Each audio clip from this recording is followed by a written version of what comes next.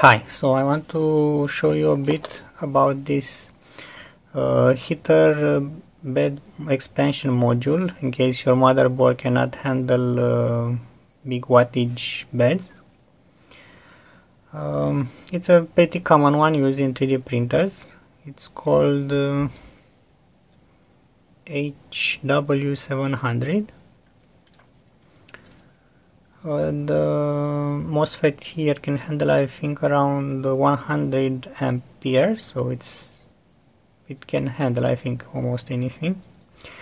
But I wanted to show you how this one works. So you connect the power from the power supply here. You see it says DC in. This one is the plus, this one is the minus. And here you connect the hotbed. I connected the LED and LED with a resistor, so you can see when it turns on and off. And here is the control. This wire you connect to the motherboard where you would connect the heater bed, and it will take in 12 or 24 volts here. That will turn this MOSFET and make the power from the power supply flow through here. But there's a few things about this. So because it has a bridge rectifier here, it doesn't matter the polarity of how you connect these wires to your motherboard. So it's plus minus doesn't really matter. I'll show you in a bit. And there's one more thing.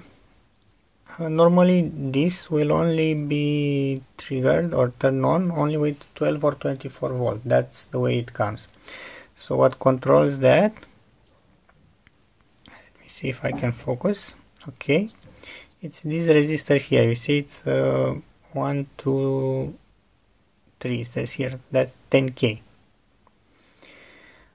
If you wanna use this and turn it with your microcontroller like an ESP32 that uses 3.3 volts, you need to desolder this.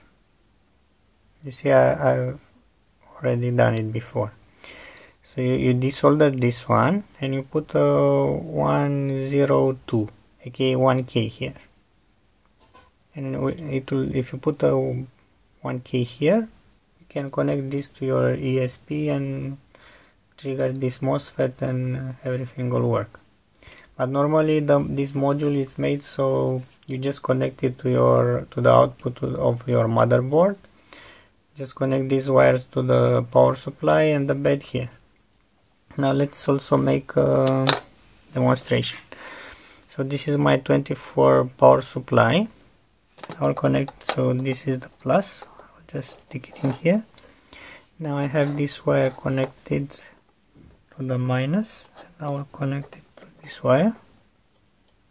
You see it has an LED here, a presence one that shows that we have power here.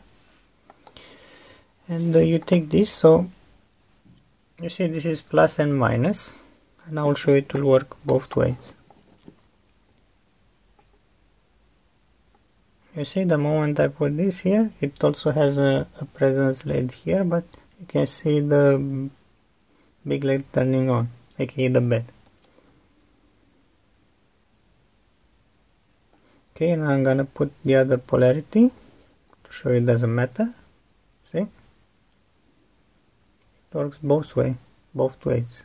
So there's no worry how we connect this.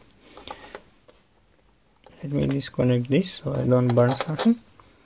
You just make sure that you have this